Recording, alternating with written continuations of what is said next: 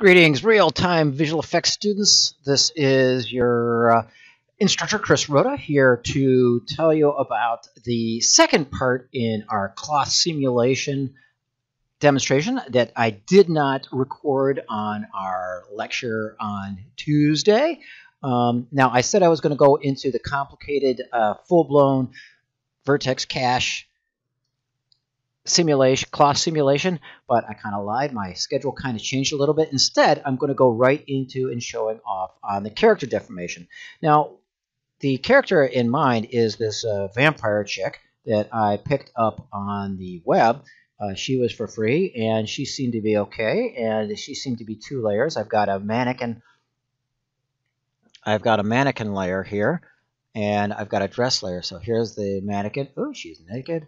But there's the dress. And I thought it would be pretty cool if we could get some of these frilly parts and the center part of her dress and these under parts of her arms kind of floating around and moving in kind of a more cloth-like fashion in a simulation instead of actually just keeping them stiff along with the body. And so I decided to create a little demonstration on how we would pull that off on a UV4. And contrary to all of our other examples that we're doing for the cloth simulation, this has nothing to do with Houdini, and so you could once again do this in any character that you want, whether that be in Maya, Max, Blender, Houdini, what you need at all. It doesn't really matter. All you got to do is be able to output this character into an FBX. So what I have here is a simple animation character. As you can see here, I've got a simple character. It's just she's got two objects. Well, actually, all I have here is the mannequin and the dress, and we've got a simple skeleton over there. I've gone ahead and gotten rid of all of the animation controls, so we just have the vampire chick. So I'm going to go ahead and select all of these elements. Come on over here to Maya where it says Send to Unreal. I'm going to go with the selection.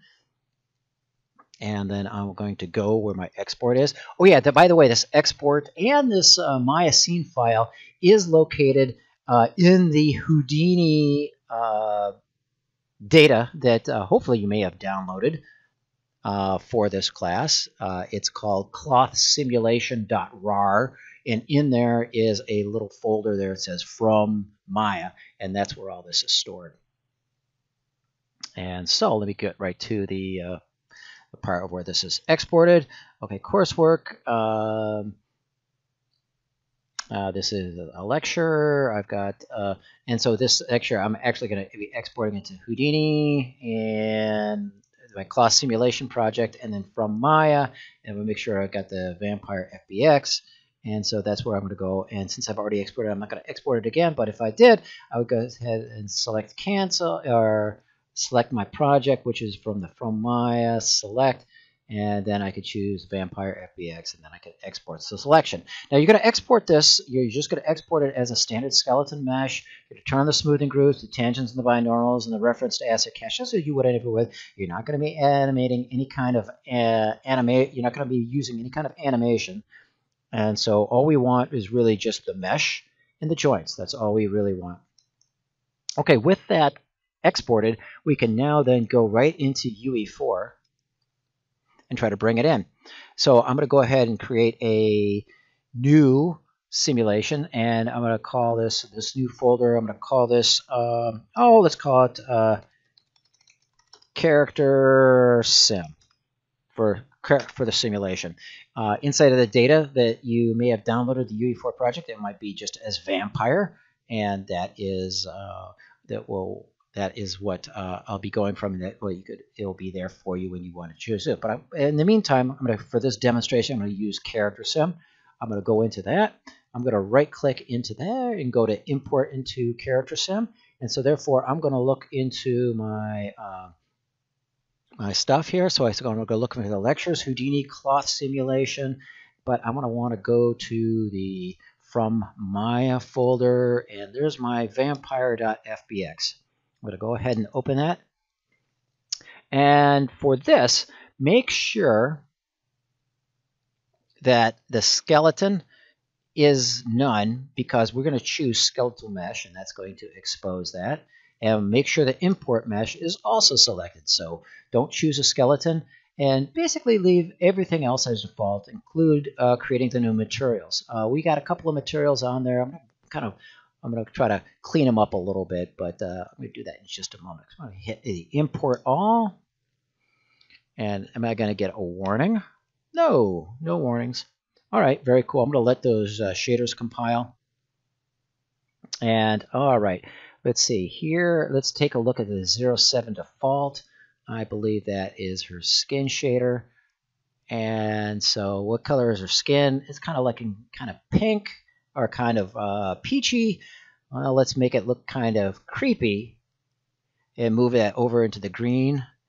Kind of give her kind of a Lovey Munster look. Does anyone remember the show, The Munsters, from the 60s and 70s? That might be before your time. In fact, it might be your parents' time, but I guess I'm kind of dating myself. But anyway, Evelyn Munster was green in the show, and they actually, even though it was black and white, they painted her up in green. It's got the green hue of the skin here, and for a constant, I want to put in some roughness here to make her skin looks a little less smooth. So we've got some roughness, and I'm going to put a value of about 0.9. Give it a little more of a chalky experience so it's not as plasticky. Okay, is that going? Going to give us a, yeah, that's good enough for now. I'm going to go ahead and hit save.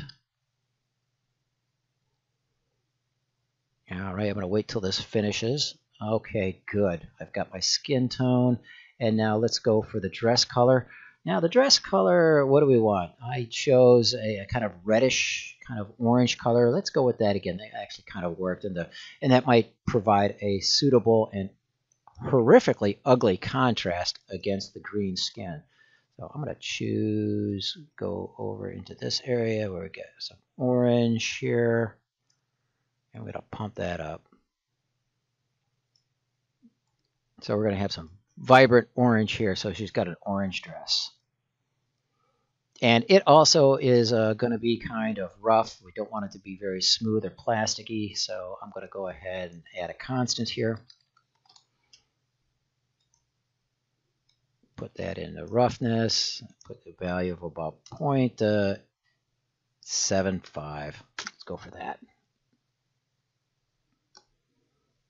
All right, we've got a good basic dress color here.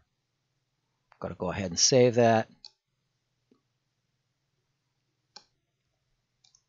All right, we should have a good character now, and here we go. I'm going to go into my vampire character, and there she is in her splendid glory. All right, so our mesh is looking pretty good.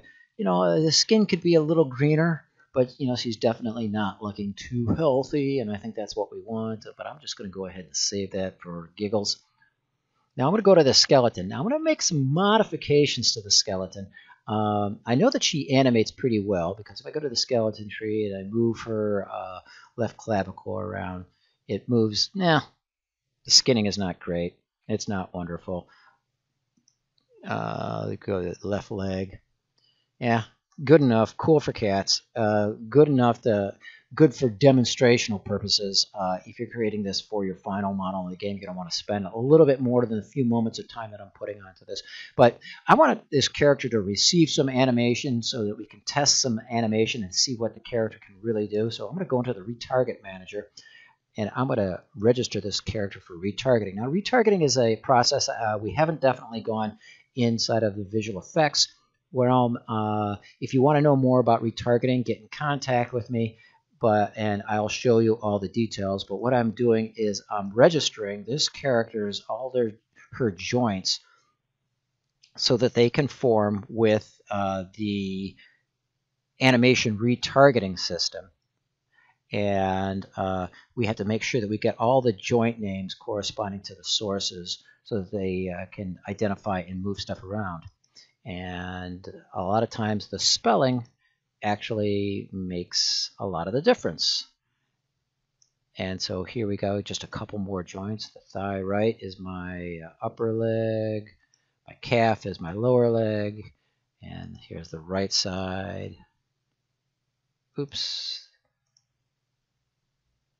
Thigh right. There. And the lower leg. Okay. Now, since I'm retargeting the character, he actually has to be inside of the T pose, and she is currently in the A pose. So what I'm going to do is I'm just going to grab her arms and I'm going to put her into a suitable T pose so that she is ready to be retargeted with an animation from another character. Okay, we got that going around here. It doesn't need to be exact, and for this demonstrational purposes, it's good enough, but we've got the retarget manager, so I'm going to go ahead and register that with that. So modify pose, use the current pose. Okay, and I'm going to go to hide pose, and yep, back and forth. There she is. So that is good to go now. Okay, we've saved our skeleton, we've saved our mesh, and the only thing we have to do now is save the physics. Now, when we open up this character, she looks like the Michelin Man. She is all decked out and she is puffy. And so what we have to do now is go through and then scale and then reposition these poofy things, which are the collision volumes that come along with the character, in order to conform with the rest of her body. So I'm just going to move these around and do my best really quick to scale these things down so that they won't be they won't cause problems. Now, I don't want the scaling to happen too much. I don't want it to be too much collision to be happening in the chest and so forth, because I'm not really too concerned about the chest. I am more concerned about where her dress in her arms and her legs is going. So that's going to be my primary focus. But before I get these going, I have to kind of take care of these other issues before moving on to the more juicy stuff. And so really what I'm doing is I'm just kind of like moving these collision volumes so they're kind of out of the way. Now here, let's go ahead and scale this so that it approximately fits where her natural arm would be. This would be her mannequin arm and not necessarily where the dress arm would be. So I want this to go inside here and be kind of quiet and subtle, and move this in here so it fits and aligns more of where the actual bone is. And I still want to make it just a wee bit smaller, just to prevent any possible of unintentional interpenetration. All right, we've got the upper arm taken care of. Here is the lower arm.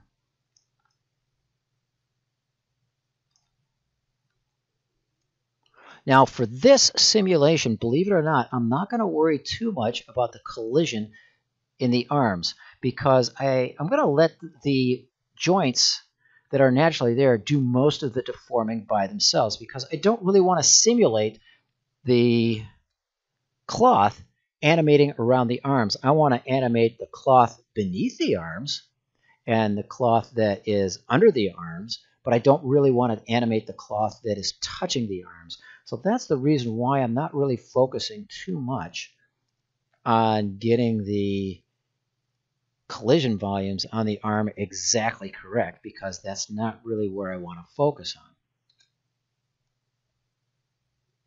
I want to let the natural deformation of the joints do most of the work for me. I'm kind of lazy, and honestly, cloth simulations in general don't work ever as good as you expect them to.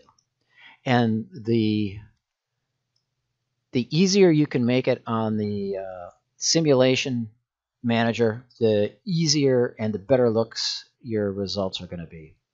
And so we're going to try to make this as simple as possible, and hopefully go for as good of a look as we can possibly achieve. Okay, so we've got the arms in there. Let's go ahead and get the legs.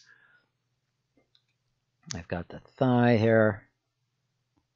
I'm going to make that a little bit smaller. All right. I'm going to rotate that up just a wee bit and move that out just a tad. Okay, there's the upper leg. Now here's the lower leg. Let's go ahead and make it much smaller. All right, change its rotation to be more aligned with the lower leg bone. Let's go ahead and reposition it. All right, cool. Let's go get, since we're here, let's go ahead and get the other side.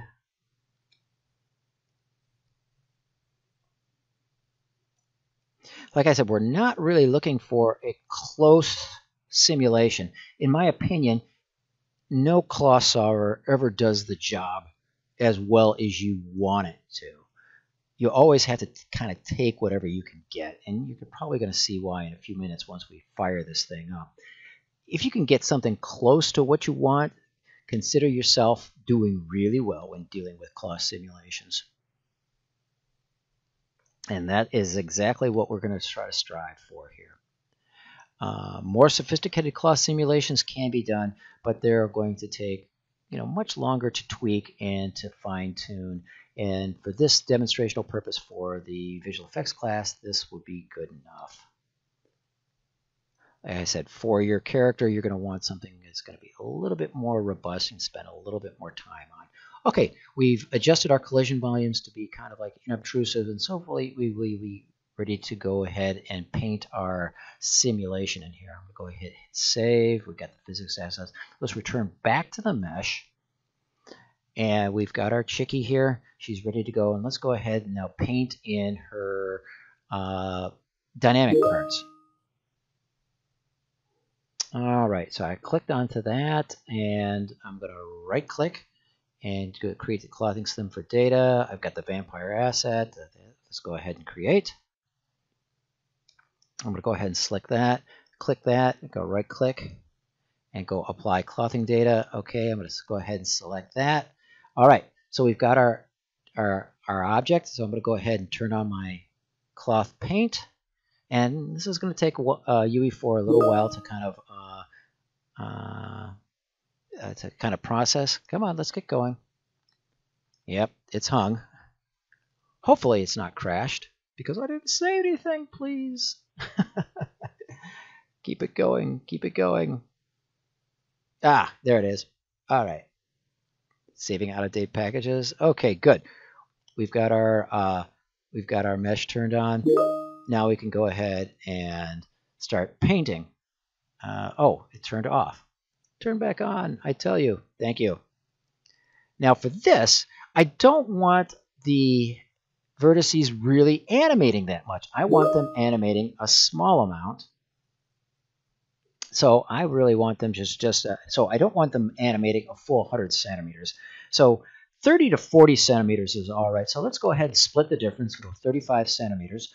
My paintbrush, I'm going to paint with the arms, so I'm going to leave the radius at 2, and I'll leave the fall off at 1, so we can get a much smaller kind of paintbrush and more focus on these smaller areas.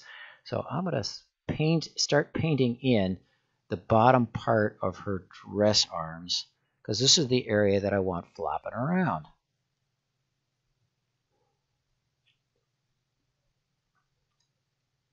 A good enough coverage for this demonstration is all we need, but you're probably going to want to spend a little bit more time on this when working on your character for your game. So I've got the front side, and don't forget we got to get the back sides. And UE4 colors the original mesh kind of a pinkish red beforehand, and so what you want to do is keep on painting it until you get rid of all the color in the area that you want to be simulated. Notice that the top part is going to be fully driven by the joint mechanics, but the transparent part is what's going to be driven by the simulation. All right, so this is looking kind of very opaque still. All right, I'm just going to be painting underneath her arms. All right, now I'm going to grab this side. So we've got the front, we've got the back.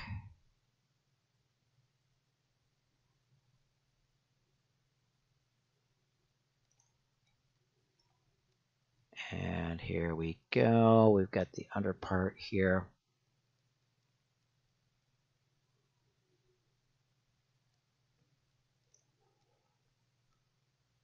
All right, let me make sure we've got the clean parts from the bottom. All right, so click that going. Okay. All right, I think we have the top and the bottom, the left and the right, the front and the back done a little bit. All right, cool. So let's go ahead and get UE4 to process this. I'm going to turn off the cloth paint to actually do and engage the simulation.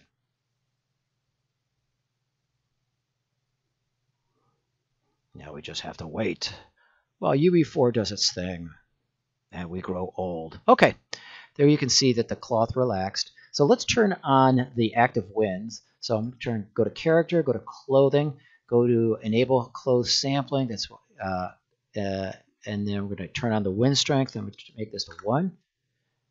And we see that it's animating around. Now I see that that it's moving very quickly. So I know I'm going to want to dampen this and slow it down because it's really behaving fast. So I'm going to try to just make the dampening, instead of 0.4, I'm going to try to make it 1. Yeah, that's a little bit better. It's still a little bit oscillating, a little bit crazy-like, so I'm going to change the angular drag to maybe about 0.5 and see how that turns out. Yeah, it's still a little bit spazoid, but I'm going to try to see how this looks with the overall character. So I'm going to go ahead and go back into the activate the cloth paint and turn back in, and we're going to paint the bottom parts of her dress. And I haven't tried this yet, but let's go on the outside fringe here and maybe paint just this little area to see what happens if we activate that as well. Just a little bit of an extra cloth sim there. Kind of like get it on the outside fringe. So you can see it's kind of like, you can see the mannequin leg kind of showing through. But I just want to try to get just this little area in between.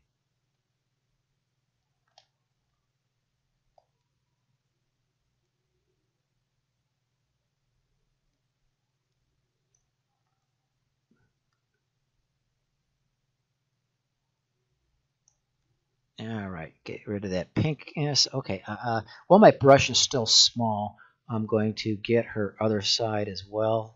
So I'm going to try to paint this outside. Come on. Every time I bring my brush up, UE4 wants to process my changes. So things can get a little bit slow. If you have a slow machine, well, I'm sorry for you, but you got to just kind of like hover in there and stick in there and work with the best that you can. This skirt is fairly high detailed, and it's got a lot of data on it.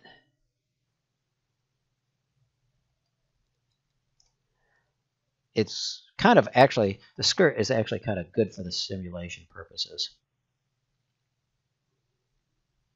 It's got a good distribution of vertex data, so it handles the deformation of the gravity pretty well. All right, that looks terrible. Let's see if we can clean this up just a little bit.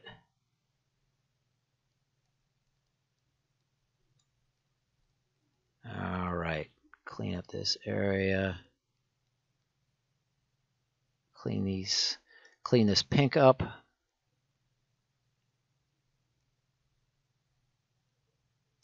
And maybe just get this area. Okay, that. See, the problem, the difficulty is I don't know what's the front and what's the back. All I just see is pink. Okay, so we're just seeing the other side through. Say this is just the other side. So I think everything is good. So let's go ahead and paint the middle part. And in doing so, I'm going to increase my paintbrush size to 5. And that should facilitate for a little faster painting. So basically what I do is just want to paint right in between where the mannequin's legs are, so I just have the material in the middle.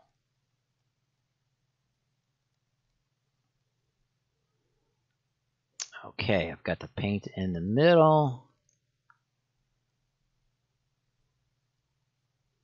All right, now let's get the other side.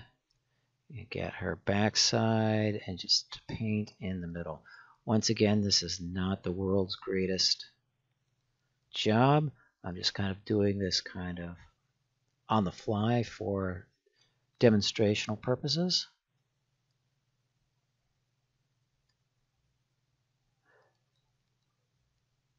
And if this is too much, then we'll have to wait and see what happens. So this is kind of like the simulation is like kind of around her legs, but not actually on her legs. I want the joints actually doing the deformations on these parts.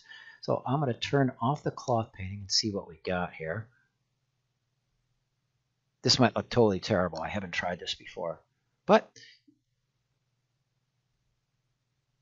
you know, life rewards the prepared. Okay, well, let's see how this actually works. Let's go ahead and save this character. And let's go back to the, we've got our skeleton, our mesh, and our physics all saved. We're ready to drop this character into game here. Let's put their chickie right here. And I'm going to rotate her so that she is facing the camera here, facing us. So let's go get and put some animation on this girl. Let's teach her how to dance. So I'm going to go back to the content, and I've got a whole bunch of animations here in the Mixamo Anim pack. We go to Mixamo Anim Red, go to Anims. All right, I'm going to give her the samba dancing. So I'm going to right click on the samba dance, retarget the animation asset to duplicate, and then I'm going to go for the character sim as my other character. I'm going to change my destination to be the character sim. Click OK. Then I'm going to retarget. And it says everything was retargeted. Okay, there's our animation. So everything is kosher. Let's go ahead and make sure our character is animating. So for the animation mode of our character, I'm going to use an animation asset, and then I'm going to choose my samba dance animation, and she falls on her face. So let's remedy that by going -90, and I believe she needs to be returned at 180. All right, so let's go ahead and play and see what we get.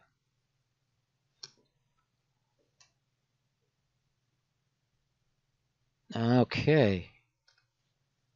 Come on, let's go here. All right, there we go. Let's take a look at her. All right. Like I say, I'm getting a lot of tearing along the backside of her leg and on her butt.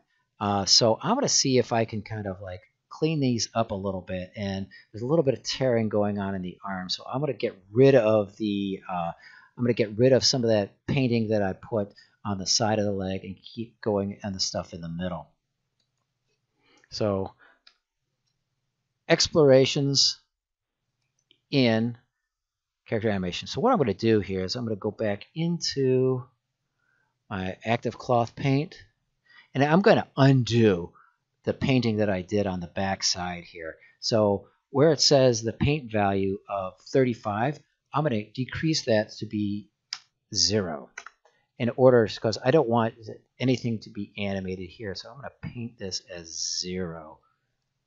So I'm going to get this whole side. I mean, we want no animation change whatsoever.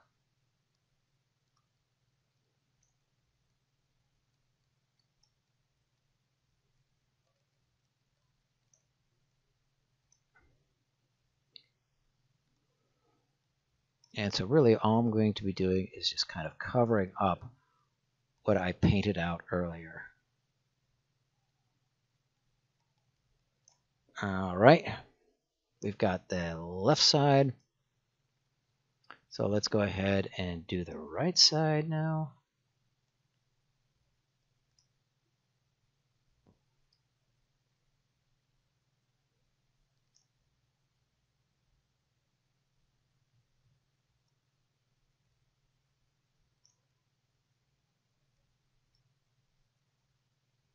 Okay, we've got this area, clean this up.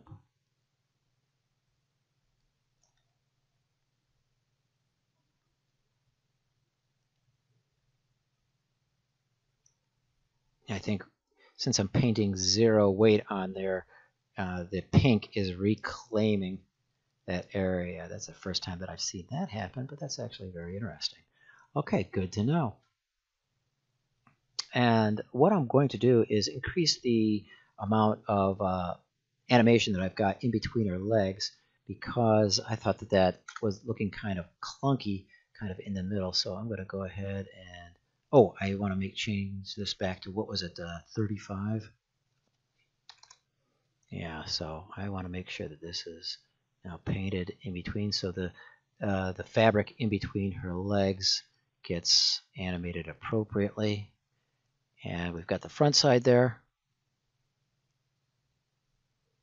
Okay, so let's go for the back side.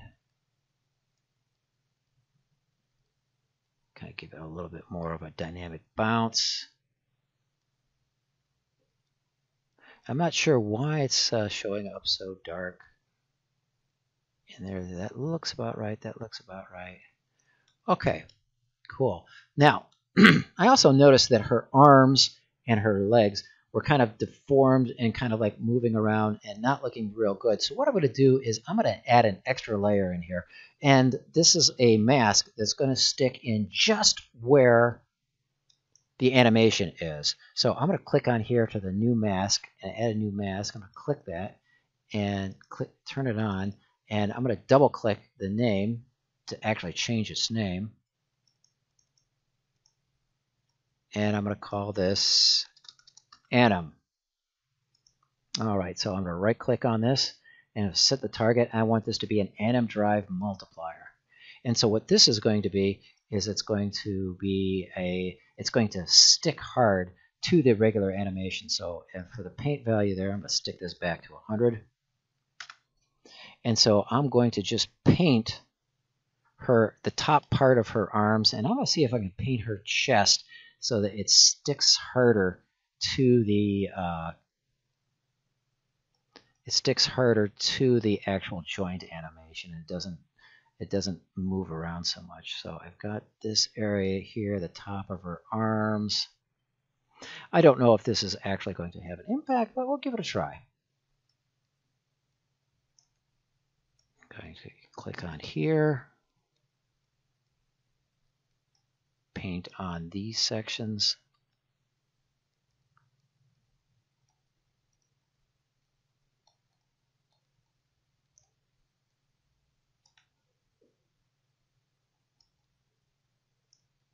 And let me tighten this up just a little bit more. So we want this area just to be tight. Let's get, we've got her left side, so let's get her right side. So this is the right part of her arm.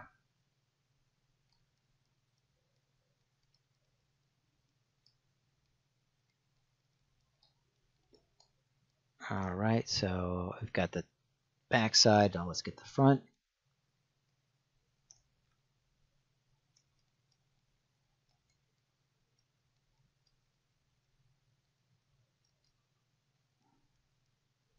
All right.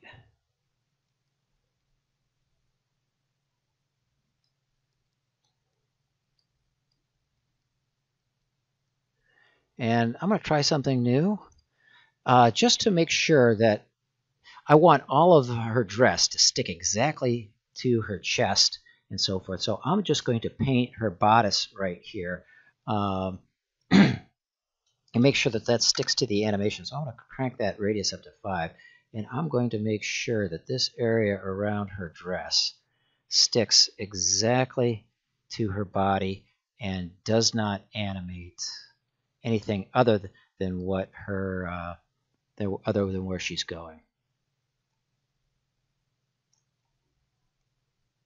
I haven't tried this yet, but let's give it a shot. And while we're at it, let's make sure that her buns are animating according to her deformation. I don't want those to be simulated. We're not working jiggly here. This is still a family-related character here, right? It's not an X-rated character. So let's keep it fun and fresh for the family.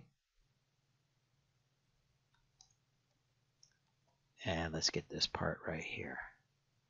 All right.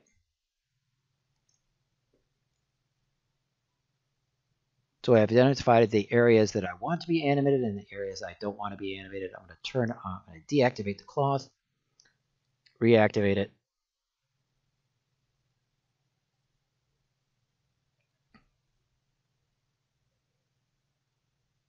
Come on, turn off. There it goes.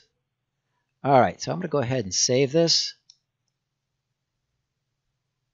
Save, please. All right, cool. Now let's check let's see what our chickie looks like once we see it in playing in the context of the game. All right, make it a little bit 11.